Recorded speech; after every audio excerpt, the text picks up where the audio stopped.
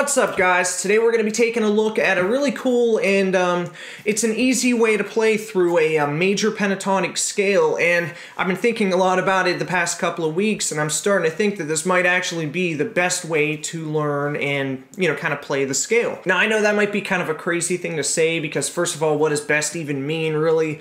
And there would always be situations and reasons why you would maybe want to use a different way instead, but what I'm really talking about is being easy to learn, easy to play. It covers a very large range of notes. It has 3 octaves in there. It's very easy to visualize on the neck, and that can also help us keep track of where we are in the scale. So without any more talking, let's try it out, and then let me know what you guys think. Do you think this is the best way to play the scale? Okay, before we get going, make sure to hit subscribe, and if you want me to make more of this type of video, make sure to hit like and let me know. Now, just a quick minute of review to make sure we kind of get everybody on the same page. When we say scale, basically a scale is just a series of different notes that follow a specific pattern. And the scales that we're talking about today are called pentatonic scales because they have 5 different notes. And normally when people learn how to play the major pentatonic scale, they'll first learn this pattern. This is an A note. They'll learn to play the A minor pentatonic scale. And this is what we would say is pattern 1 of the minor pentatonic scale.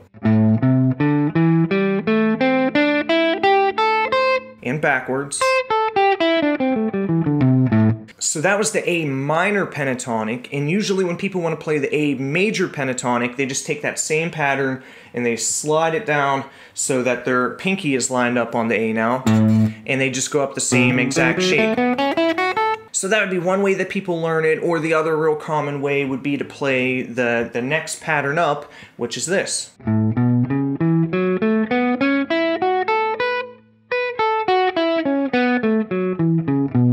Now, I'm not saying there's anything wrong with those 2 patterns. They're super popular, they're used all the time, they're really good to know. But let's check out this other pattern and then kind of talk about some of the benefits of playing like that. And while I play this pattern, I want you to notice that for now, I'm only going to be using fingers 1 and finger 3, and I'm always moving 3 notes on one string and 2 on the next. So that's our pattern, 3 and then 2, 3, 2, 3, 2.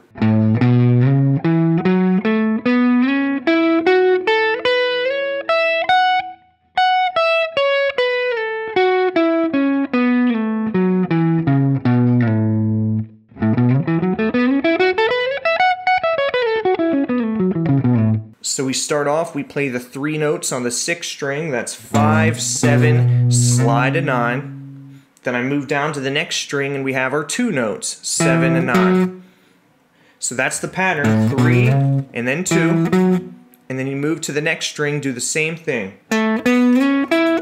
Only this time, starting on the 4th string, you have 7, 9, 11. We move to the 3rd string, that's 9 and then 11. Move down to the 2nd string, the B string, and I have to slide up 1 fret. We call that the B string shift. Every time we switch over to the B string, we shift everything up 1 fret, and we play the same pattern again, 3 notes and then 2. That was 10, 12, 14 on the 2nd string, and then I move to the 1st string and play 12 and 14. And then you do the same thing going backwards. You play 2 notes and then 3. 2 notes, and then 3.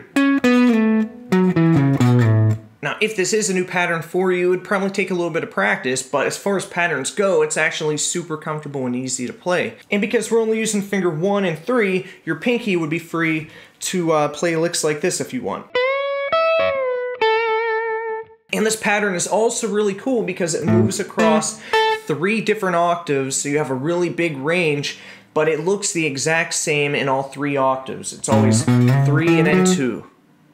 We move to the next octave, 3 and 2.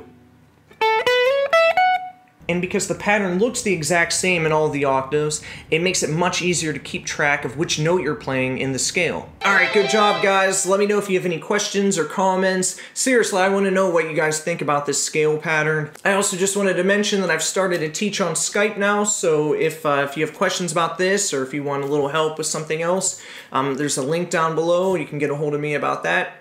And yeah, again, follow me on social media. Thanks for liking and sharing this video, and I'll just see you guys next time.